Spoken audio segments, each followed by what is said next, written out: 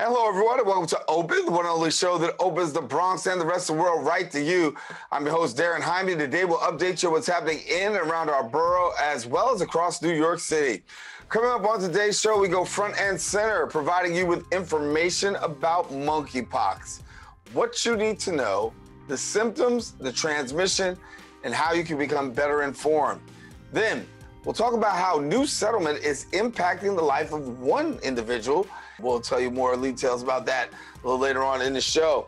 And then later, we'll learn about a woman-led, worker-owned cooperative business that's engaging the community to focus on waste equity. And then finally, we'll discuss how one project is using artwork to beautify as well as bring awareness to the environment. So we encourage you to stay tuned because all this and much more is heading your way. Right now, we're officially open.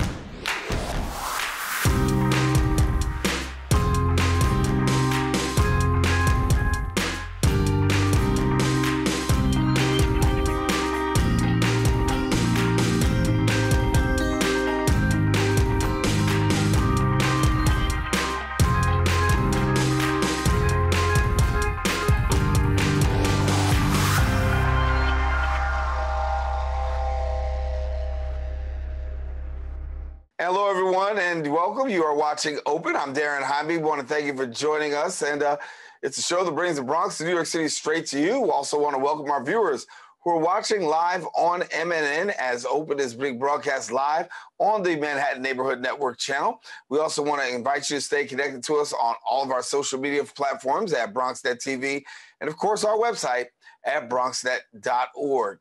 Well, some things have been going on through the past week. We'll take you through some of them with our Bronx updates.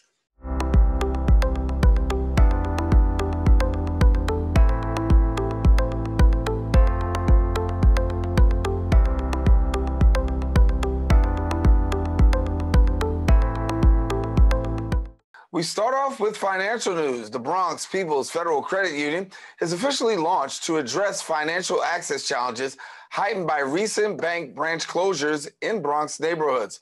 Our BronxNet reporter, Noah Osborne, brings us the story right now.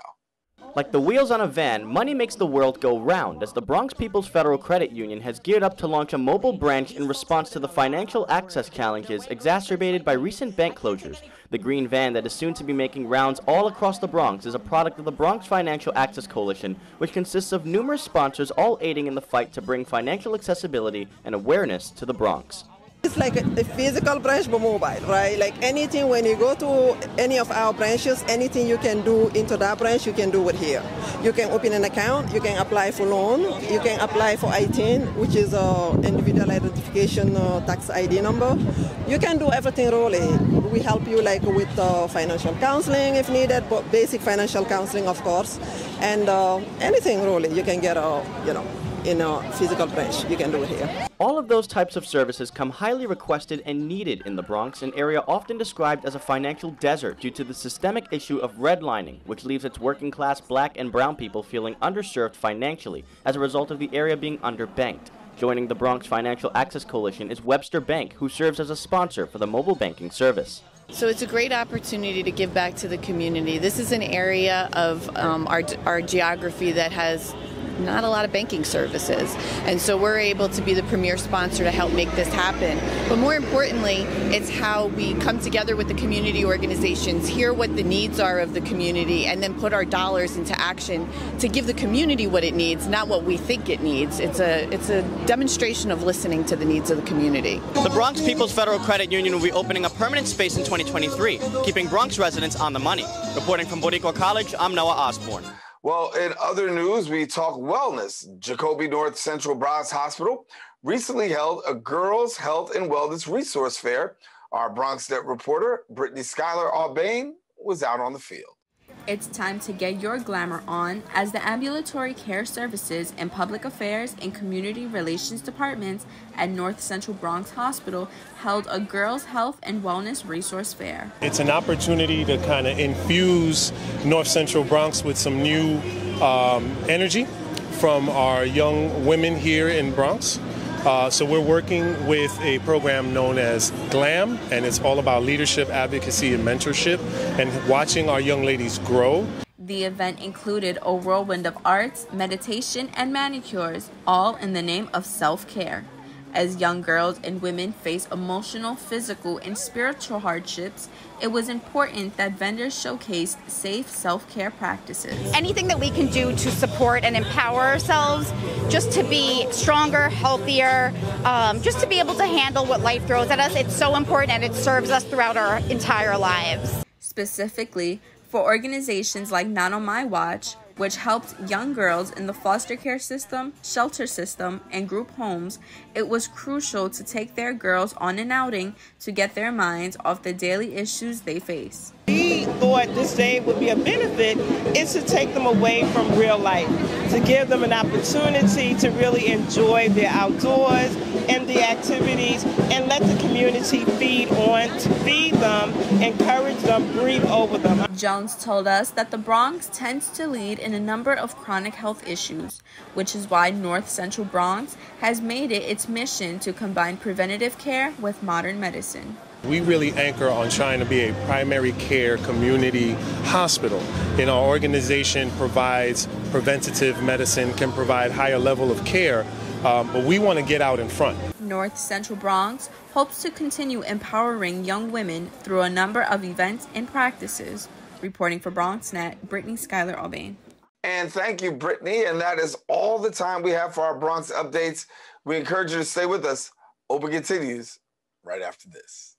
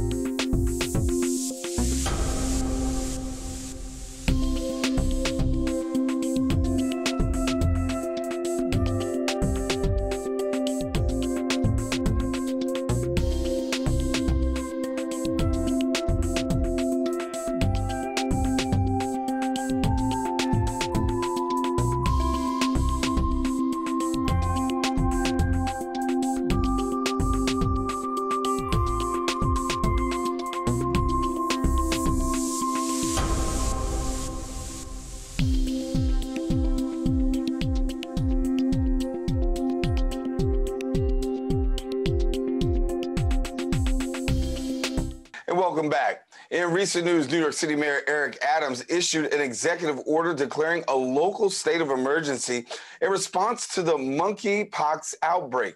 Now, the center of the 5 boroughs has become yet an epicenter for another health crisis. With cases in New York City rapidly increasing, many people are not properly informed of the virus. And joining us now to give us more details and bring us more light on this situation, we're pleased to have the President and Chief Medical Officer at AdvantageCare Physicians, Dr. Navarra Rodriguez. And Dr. Rodriguez, thank you for joining us here. Thank you for having me. Well, as I said in the intro, a lot of people are still in the dark when it comes to monkeypox, and we're hearing more and more about outbreaks. But first and foremost, let's get our viewers acquainted with what exactly is monkeypox. Absolutely. Monkeypox is a virus that is often transmitted through close physical contact, and it can cause rashes, blistering type lesions, often on the hands, the face, the genital regions, and it can be quite painful. It's not a fatal disease, thankfully, but it is one that's quite uncomfortable, and we've seen rising cases here in the New York metro area over the past several weeks. So when we look at this, how does one go about contracting monkeypox? Is it something that, is there any particular method or way that this is being contracted now? Yes, we are seeing that monkeypox is being transmitted through very close physical contact, skin to skin contact predominantly, as well as large respiratory droplet transmission. And so we do want to really caution individuals to be aware of close physical contacts with individuals who have monkeypox type lesions, rashes, blistering rashes, especially in the genitals, the hands, the feet, the face, etc. But monkeypox can also be transmitted through fabric content, so used bedding or towels. So we want people to be aware to minimize their risk of transmission for monkeypox is to avoid close skin-to-skin contact, bodily fluid contact, and fabric contact with those who might be infected. And so when somebody looks around and says, I don't know the signs or the symptoms, what can one look at to determine this could potentially be monkeypox? Well, I always encourage people to have who have questions or concerns about exposure to monkeypox or other viruses to connect with their primary care physicians at AdvantageCare Physicians. And as we think about our family companies of Emblem Health, we want people to be educated and to look for resources of information. Our websites at AdvantageCare Physicians and Emblem Health have updates around signs and symptoms of monkeypox, what to look for, but also the New York State and New York City Departments of Health provide that information as well. I always encourage people to be on the lookout for anyone, close contacts who may have rashes, again, blistering rashes, because those can also be indications of monkeypox virus and infection. And for one who may contract it, I guess the question is, where do I go from here in terms of treatment? And how long will one have to really deal with this monkeypox? If they contract monkeypox, how long are they dealing with the virus? Well, with anyone who has any kind of physical symptoms, either rashes that they are concerned may be monkeypox or flu-like symptoms that can also be symptoms of monkeypox or other illnesses, they should connect with their primary care providers or healthcare providers to ensure they get adequate testing and it can have the management of the virus moving forward. We see that the virus usually presents symptoms within 3 to 6 days of exposure and can last up to a few weeks as well post that exposure. So being connected with a primary care physician is essential when anyone is concerned about their health. And I know treatment is done with yet another vaccine, and I know New Yorkers and people across the United States are saying yet another vaccine. But give us some insight into the vaccine and who should be vaccinated. Well, anyone who has been exposed to monkeypox or fears that they've been exposed to monkeypox should be vaccinated. We've seen initially that the initial cases here in New York and in the US have been predominantly amongst men who have sex with men. But monkeypox is not limited to that community alone. And so I do want to encourage anyone, adult or child who may have been exposed to monkeypox to seek care with their healthcare provider and to seek the vaccination to help minimize the effects of the virus and minimize any pain or discomfort that is associated with the virus. We do and for your we have seen over the past few days expansion of the supply of monkeypox virus that's available in New York City and different administration of monkeypox virus to ensure that there's a broader supply to anyone who's been exposed and at risk. Yeah. And as a practitioner, I want to ask the question for yourself. Are you finding more and more people are asking questions or seeking information? Because there are a lot of people, as I said in the beginning, who are still out in the dark.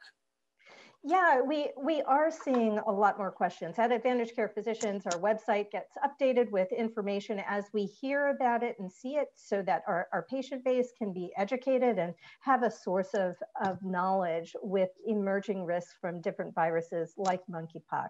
And so we are seeing a lot of questions, and I do commend the team here for bringing more information to the public around this greater risk. Yeah. So we talked about those who can get the vaccine. Are there others who may not be able to receive the vaccine due to health issues? So we are not limiting who can't get the vaccine. We do want to make sure we're prioritizing individuals who are at risk of exposure or have had exposure, who may be immunocompromised and have weakened immune systems and more at risk for contracting the virus, to prioritize those individuals to get the vaccine. As the supplies expand, we expect more and more people to get the vaccine across New York City. Is there any common stereotypes that we're hearing about this that we might need to debunk right off the bat? Absolutely. You know, because the initial cases were seen in men who had sex with men predominantly, there were the stereotypes that this is purely a sexually transmitted disease and only limited to those individuals. Viruses can change and morph and are not limited to one community versus the other. And so everyone should take precautions with regards to monkeypox and pay attention. Yeah. Are there months that are peak for this in terms of like the summer being a time that we have to really pay very close attention as opposed to the winter, or is it seasonal? I guess the question I'm asking. I would not say it's seasonal. And as we've learned through the pandemic, things can change on a dime and viruses emerge and change as well. So we want to highlight, we're seeing rising cases in New York City and New York State. At this point in time, everyone should be aware and on high alert and work towards minimizing transmission, protecting themselves, and ensuring that if they have concerns, they're connecting with their primary care providers. For those who have been affected, I know there's a concern about the reinfection rate. What is the possibility of being reinfected once a person contracts monkeypox? You know, I wish I could give you straight answers around that, Daren. I think as we see how we manage through the vaccination effort to minimize reinfection and minimize exposure and risk, we will see emerging trends and be able to manage this virus more effectively. Yeah. Were you surprised when you heard the fact that New York City is now becoming the epicenter? I am not surprised. New York City is a hub for a lot of great activities. It is an international city. We are at high risk for a lot of things. But the great thing about New York City residents, especially as we've emerged from the pandemic and as we work with state and city officials, departments of health, and community organizations, is that we're a city that can take action quickly if we pay attention and understand that we have personal responsibility. Yeah. A lot of people are wondering, is there a possibility that there could be a risk of a larger outbreak given the fact of what we're seeing right now? There is always a risk of a larger outbreak, but this is why education is so important. For us to do the things that we've learned to keep our community safe, washing our hands, limiting areas where we may be exposed to dangerous viruses, taking care of our health, connecting with healthcare providers, and really managing chronic conditions and other health issues that may put us at risk for infections or other exposures. We can combat monkeypox just like we're combating COVID and making sure we're minimizing exposure during the seasons with flu and other viruses. We just need to pay attention, protect ourselves, stay educated, and take action.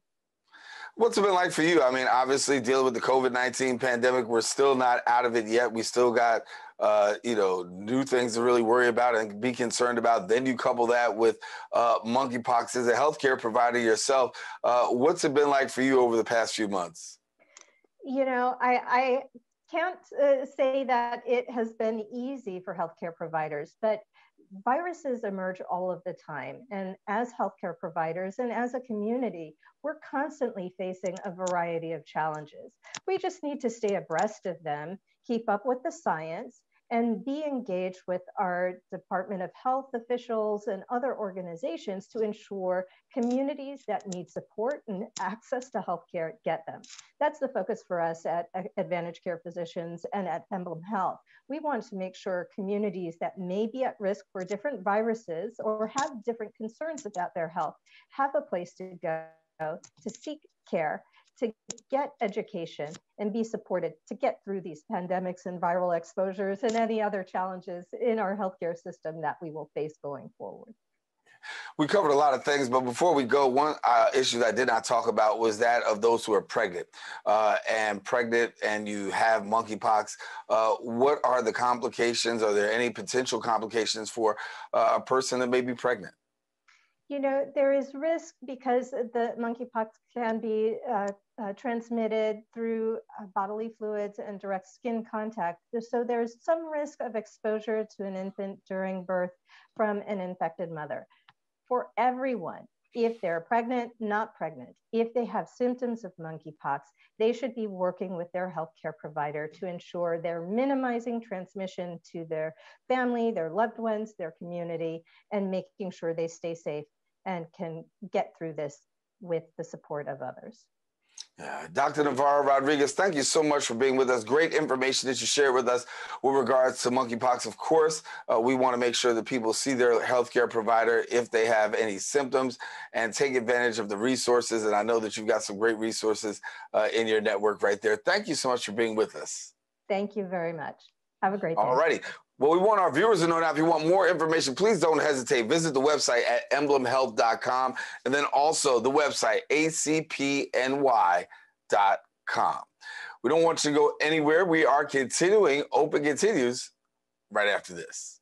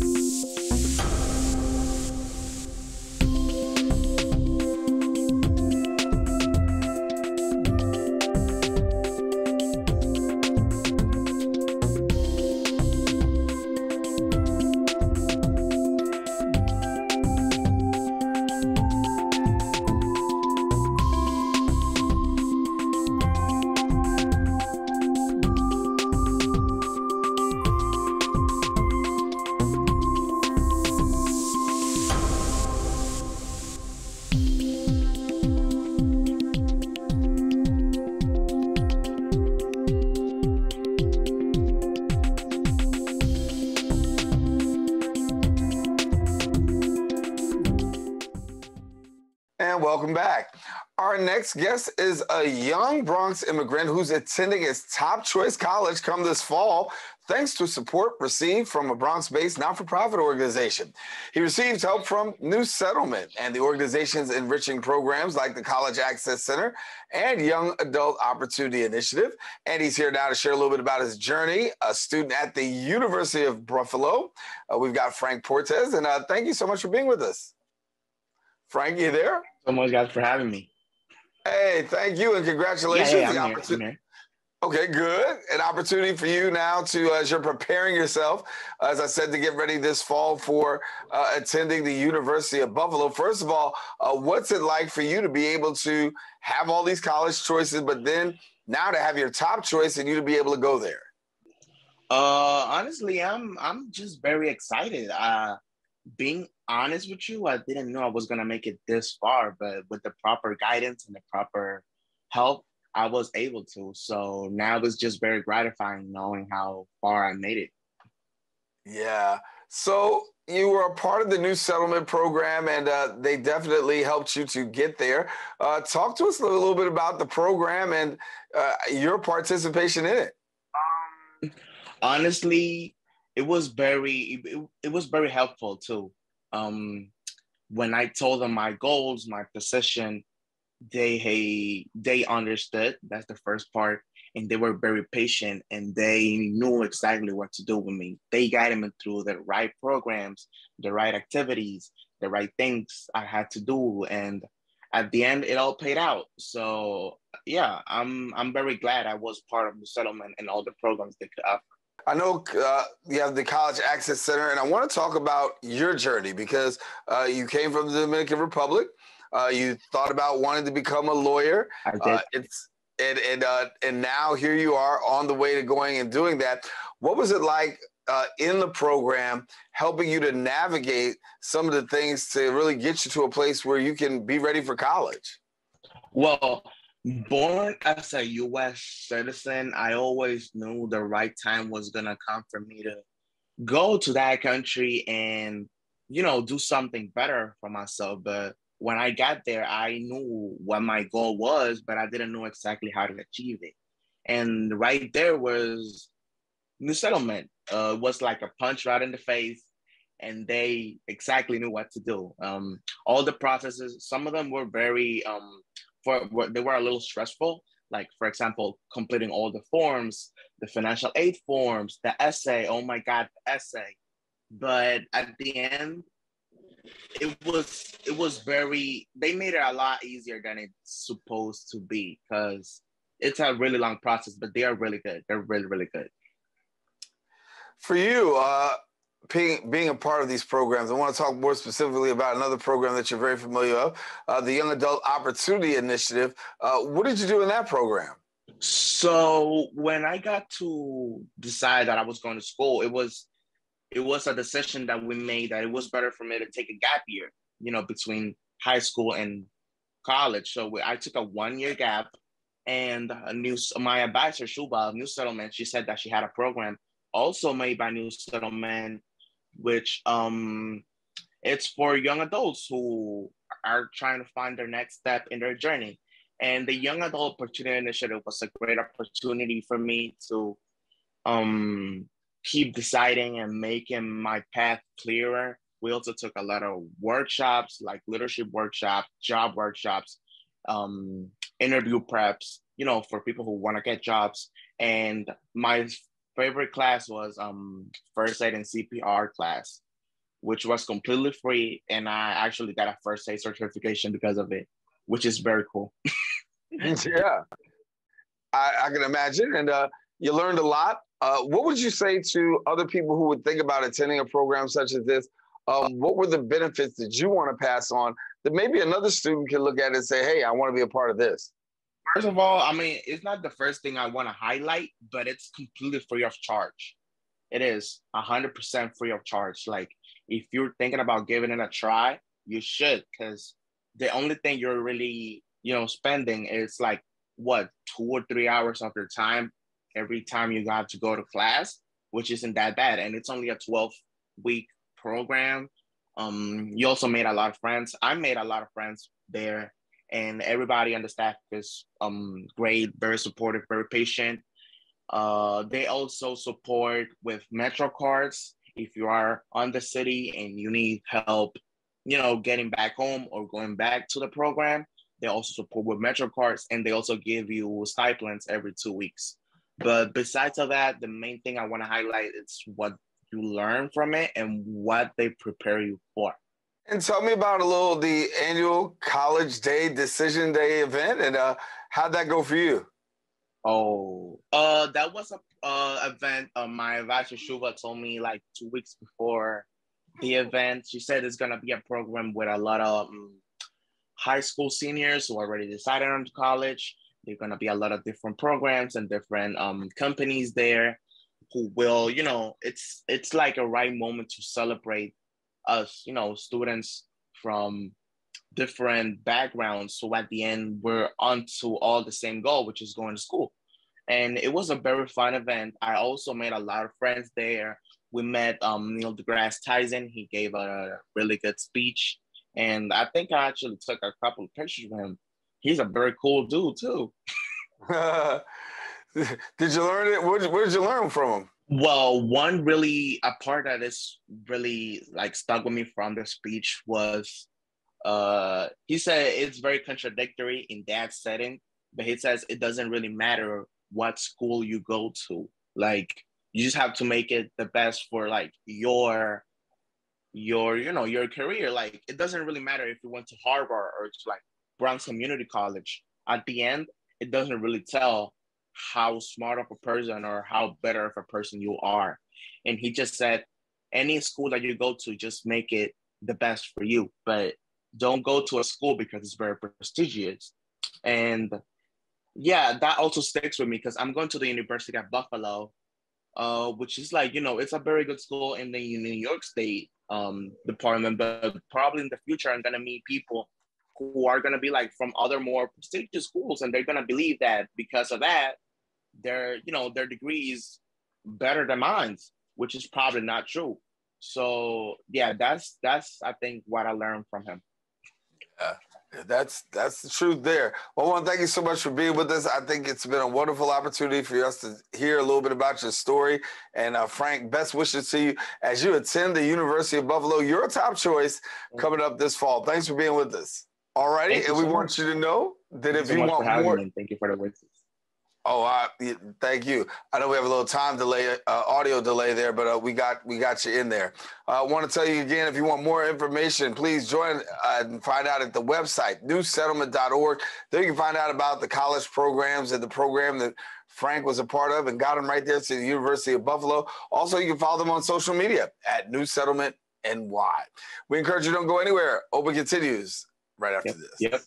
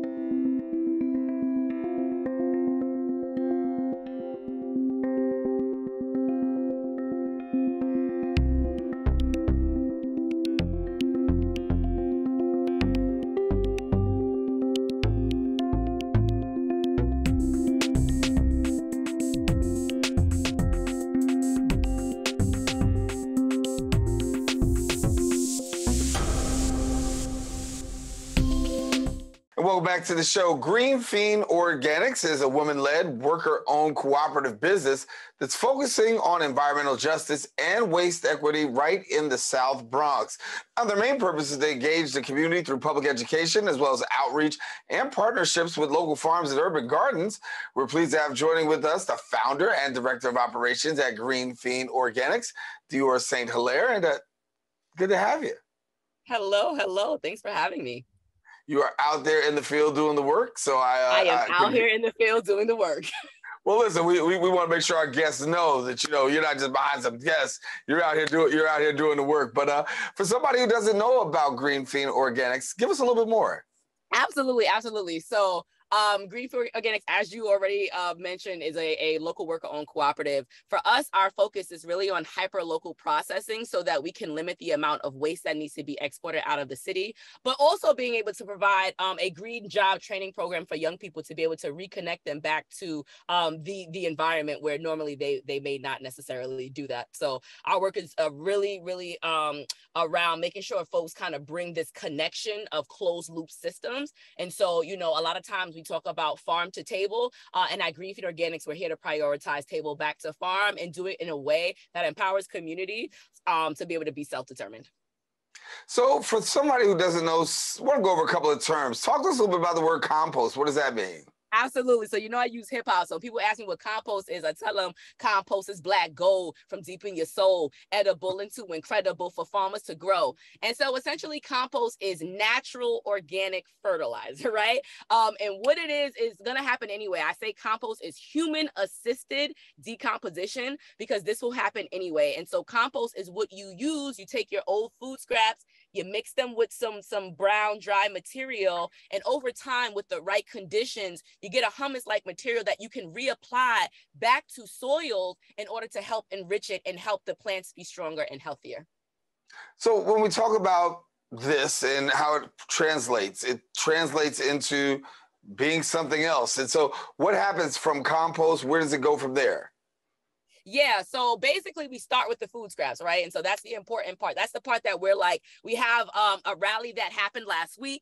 And so that's kind of what the push is, right? The push is to get more people in New York City comfortable with diverting their food scraps, to actually say, you know what? I will not put this valuable resource in the trash. So I think that that's really the first step, is to get folks to kind of separate their food scraps. But within the process, we have the food scraps, we mix it with a brown material, and it is through our process of turning, aerating, and all of that to sifting it. Once we sift the compost, we literally just put it on the soil. People go into the store and they buy synthetic fertilizer to put on their soil to help their plants to grow. The Miracle Grows, you know, to help their plants to thrive. But we're creating that from material that we're using right here in our backyards in our city.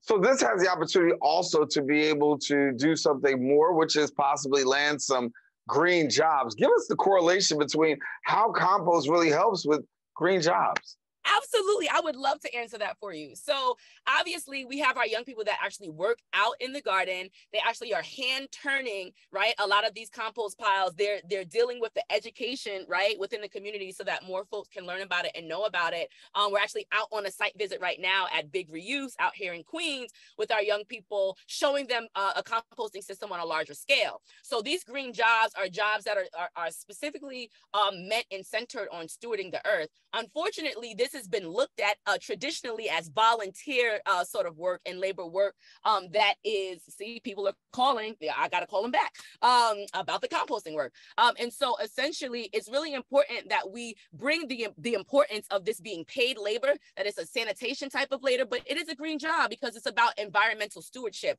and it deserves to be paid. It is not something that just needs to be volunteer labor, but that we need to value and actually ingest as a part of our sanitation system here in New York City. So when we look at what's going on around New York, we hear a lot more about a push for a green economy. We hear a lot about climate change and really how we really need to be taking care of our community. When you look at what's happening right now, are you satisfied with what you're seeing by way of awareness? Do enough people know? Absolutely not.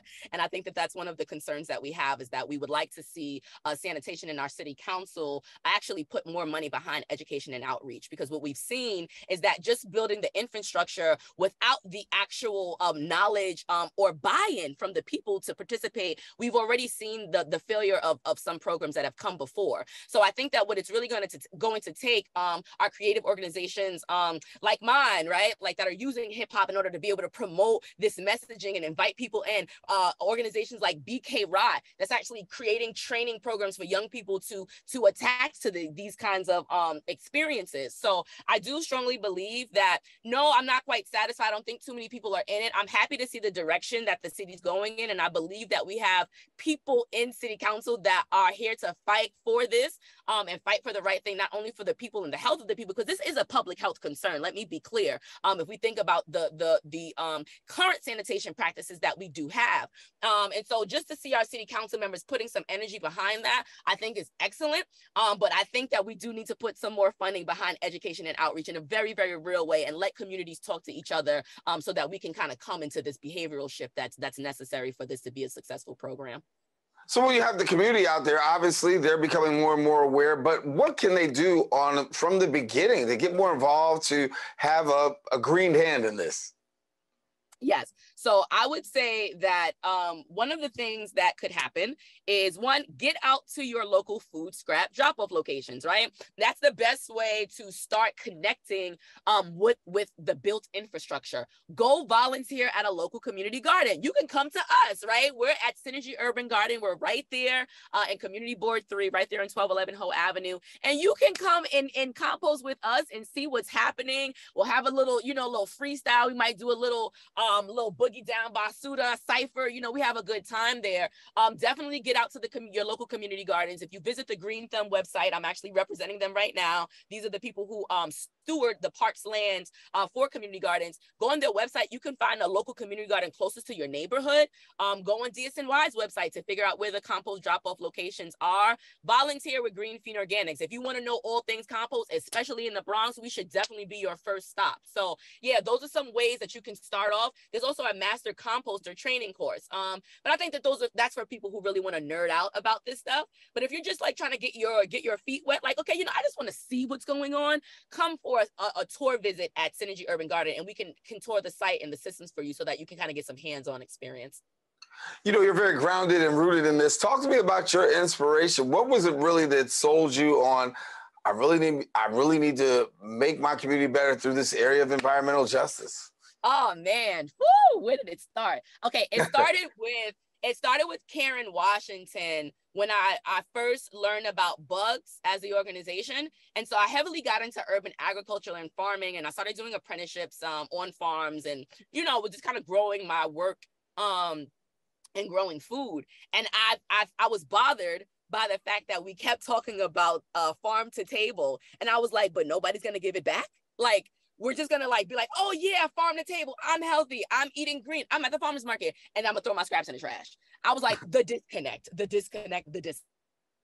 What are we doing? So I think that heavily informed that there was a need, and I saw something that was missing, right? And then you fast forward to the South Bronx being an environmental justice community that handles over 30% of the city's waste because of the waste transfer stations that were sited, right, in these poor communities intentionally, right? I also do work with the Bronx Swab, and all of that to say that for me, I said, wow, we don't have access to our waterfront because we're handling trash. Wow, we're so devalued that people think that we're only good enough to handle garbage. Like, nah, we could make beauty out of this. And so I started putting my energy into learning as much as I could about the structures that existed within the city, and then really just immersed myself in everything, really.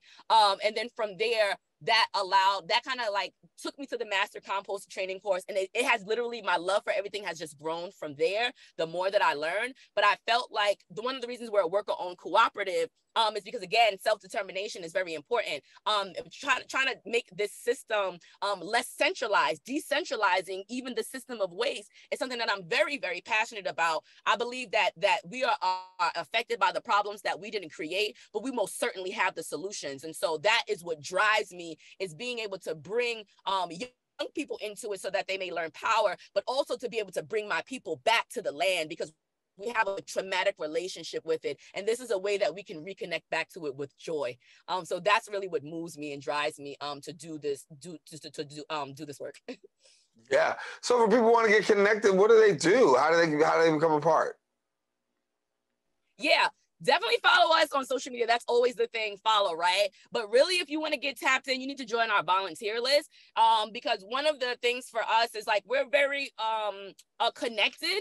And so it's important that if you want to talk to us and see us, you got to come out, right? It's not just you want to experience us from the far. We're better in person. Some people are like, don't text me, girl. I'm 2% text. I'm 20% on the phone. But baby, when you see me in person, it's 100%. And that is very true and reflective of GreenFeen. So come out, with us, join the email list, the volunteer list, and yeah, come join the family.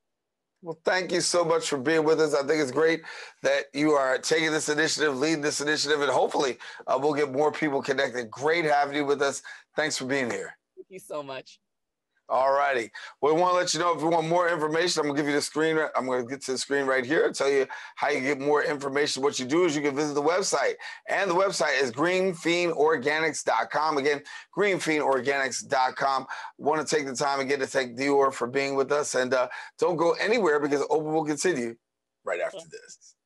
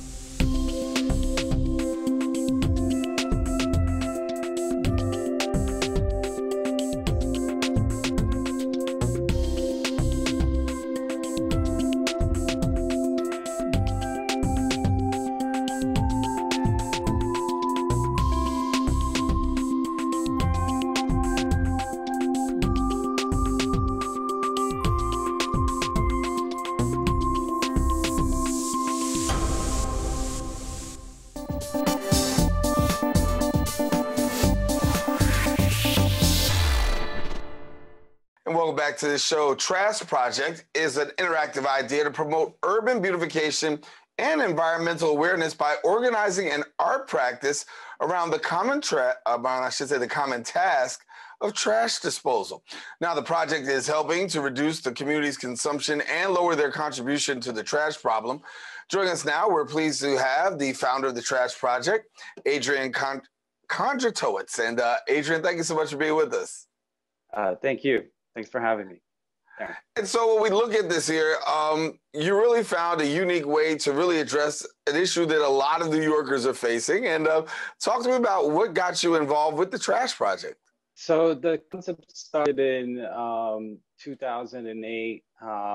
I was living in Harlem for a few years, and I kept on being a little disgruntled and disheartened by how some community members disposed of their trash on the street, in addition to the lack of services we had in that area at the time. And things became apparent, quite fast that you had to do something, but we didn't want to polarize the community by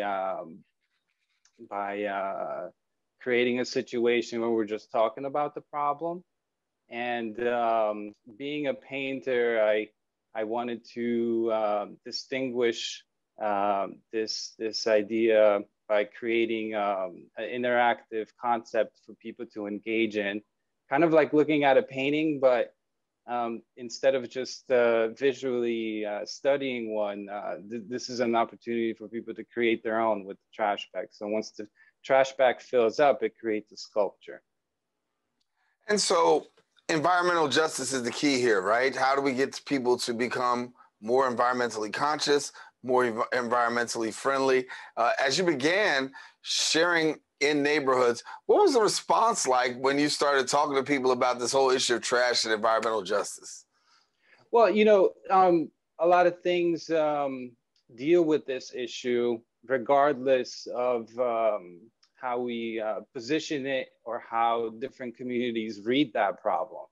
But at the same time, it's something that can bring a lot of people together, where we can create a solution collectively by volunteering, because this is the way the project functions for the most part, and coming together and giving back to our communities in ways where we participating in civic engagement and the democratic process.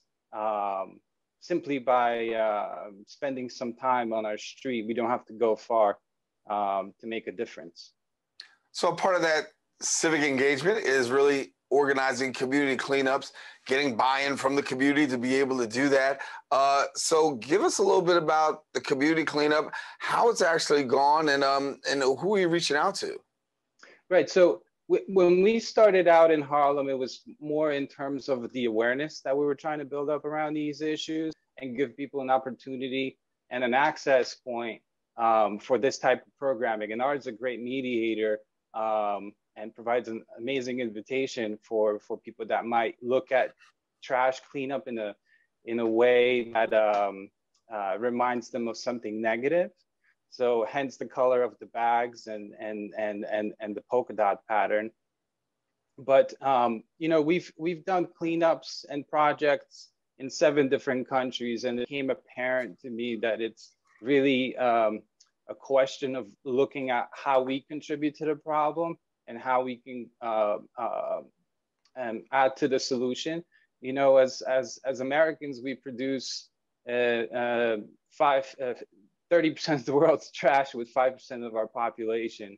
That's about 1,700 pounds of trash a year per resident in the US. In Europe, that's about 1,100 pounds in comparison. The trash that makes it into our ocean, it originate 80% of that originates on land, and we forget sometimes we are an island. When things blow off or get out of our way, that usually makes it into our waterways, and then that's how we contribute to the problem.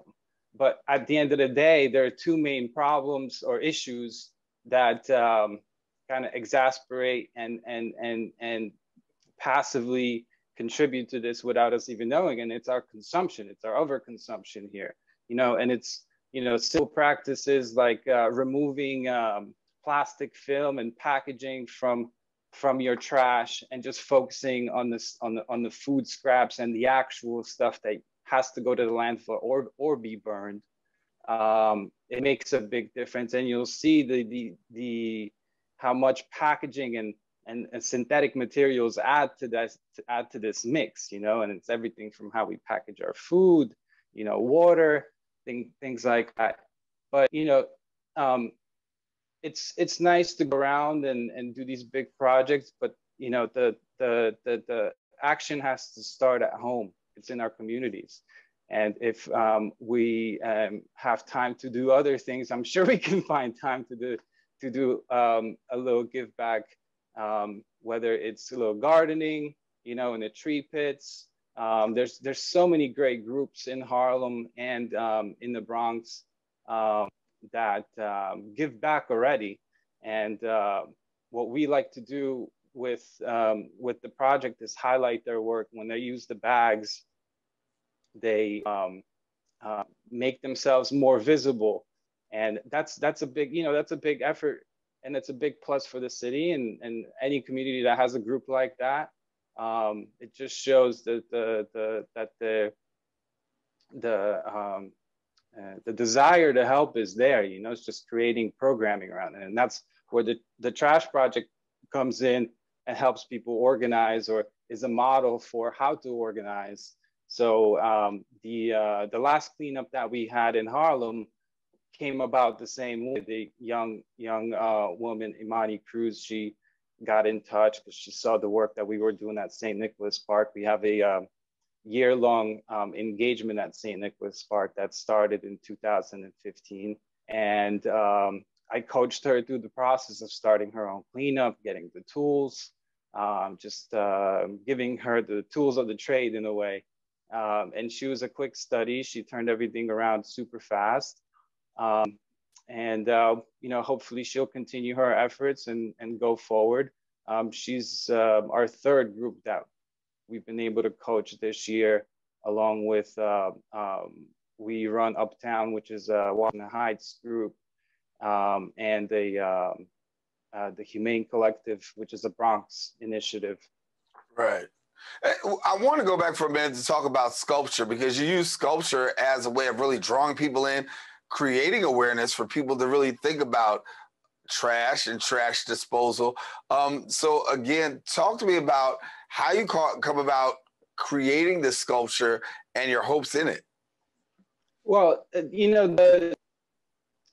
this is a practice that everyone kind of does regardless. It's just the idea behind highlighting this everyday mundane thing came out of a long heritage of ready-mades going back to Duchamp, and the philosophy about art in the 60s and the 70s, how things were a little bit more participatory and engaging, and could be used as a tool to usher in a new consciousness and a creative thought that was more focused on problem solving. So all the ideas kind of synergize together in this project. So once you fill up the bag, it takes form, and the color highlights that form, and the pattern draws you in. So initially, the first form or iteration of the project was called the Maximalism, where we engaged businesses and residents in participating in the project. And we provide them with bags, and they would use them, and then their street or their block, the next 3 blocks would be turned into a giant art installation.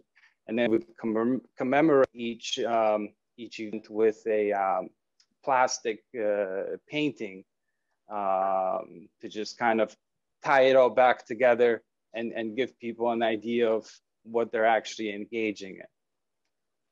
So for people who want to get connected, what do they do in terms of supporting the work that you got going on? Obviously, you're trying to engage the community a little bit more. How can they play a part? Well, we have a couple of different initiatives. The simple way is to just come to one of our events and participate. If people have ideas on starting their own, please get in touch, and we would help facilitate any sort of help that we can. We also have a couple of initiatives that help fund what we do. We usually make do with art sales and grants, but we are interested in creating a permanent solution that empowers the community, but also takes the resources that are already there and kind of transforms them in a way that provides services for everybody, regardless if you're a bid or if you're not a bid.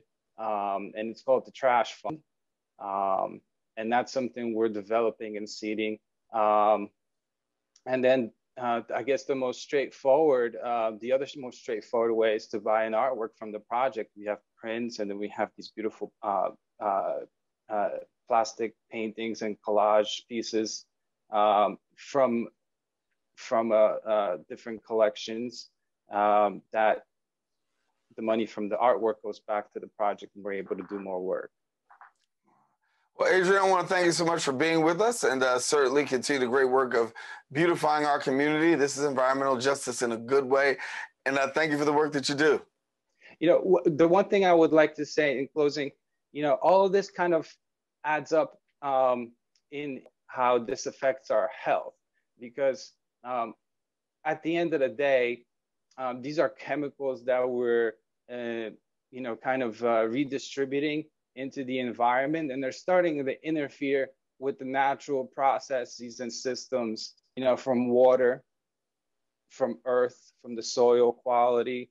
And now, there's an issue of microplastic. There's for people who are interested, Dr. Shauna Swan, she is an environmental and reproductive health epidemiologist, and she has conducted a study on the reproductive health of males and how microplastics affect people, especially females, while they're pregnant, and how these disturbances, these hormonal disturbances, can be passed on to the fetus and to the newborn, and how it also affects the reproductive health of males in general. So these are issues that we need to pay attention to: how we package our food, what we drink out of, and how we take care of our communities, because it's something that we can't reverse once it's done. We're getting a little too close to the threshold. Yeah, we're going to pay real close attention. And Adrian, thank you for bringing this to us. And again, thank you for being with us here on the show. Thank you for having me, and I hope this was informative. Yes, Adrian Kondratowicz. Yes. I got it right. All right. Thank you much. All right. Well, thank you. Now, listen, if you want more information, we want our viewers to know, you can visit the website at trashproject.biz. Again, trashproject.biz. Well, we come to the end of our show today. I want to thank all of our guests for joining us, and also you, the viewer, for tuning in.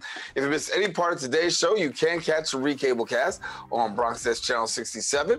If you have Verizon files, that'd be Channel 2133, or anytime on the web at bronxnet.org. If you want a brand new episode of Open, we encourage you to come back Friday morning. My girl, Rena Valentine, will bring you the best of arts and entertainment right here on Open. I'm Daren Jaime saying thank you for watching. Until the next time we meet, stay safe. Most of all, let's keep this channel wide open.